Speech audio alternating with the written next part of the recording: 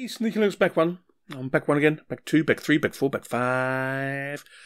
We're on 6 or 7 now. We're back with a Microbit. Okay. I got moved a little around earlier, and so I've done some other videos, and this is the last one I wanted to do on the BBC Microbit before we've done some more complicated programming with it. Okay. So tonight we're going to do a simple temperature monitor that you can put up in your living room, fridge, in your hallway, even outside in a case, whatever you want to do. As long as you've got the battery pack, of course, because that always works, okay? So first you want to go to basic. I'm going to get a forever loop, okay? Because we're going to do it forever and ever and ever. Amen. Okay. Back to basic again. And we're going to go show number. And if I bring this over here, it's going to show a certain number, yeah, forever. It's quite simple, isn't it? Go to JavaScript here, and you'll quickly see what I mean. So basic forever, basic show number 0, okay? Back to blocks. Now we're going to go to input. I'm going to drag the temperature sensor out.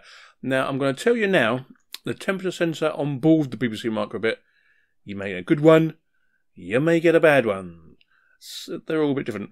If you want it to be more accurate, you have to buy a separate temperature sensor. But this is just for fun, okay? It's just for fun. So, as you can see, it's scrolling through 21 degrees. If I move this up here, in the emulator here, that's to 31 degrees. We don't want to do that all the time, do we, okay?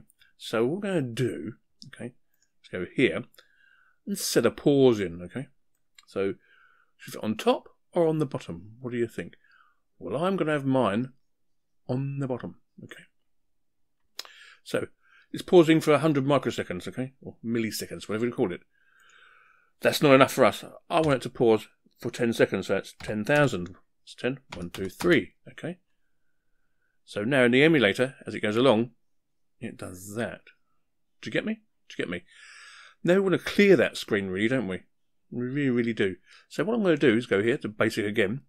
And if we go here, we get clear screen.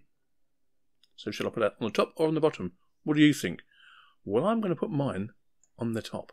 So let's see what works. So 21, 21.